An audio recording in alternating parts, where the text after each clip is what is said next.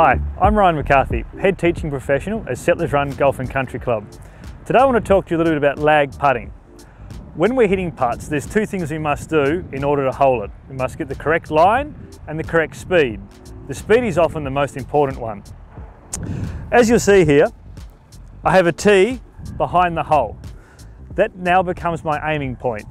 So when I'm over the putt, I'm making my practice strokes, not looking at the hole, but looking at the tee.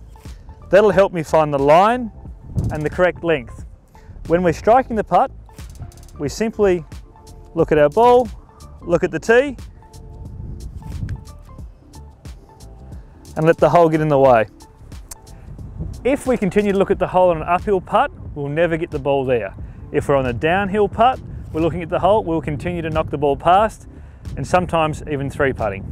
If you find a correct focus point, you'll improve your putting immensely.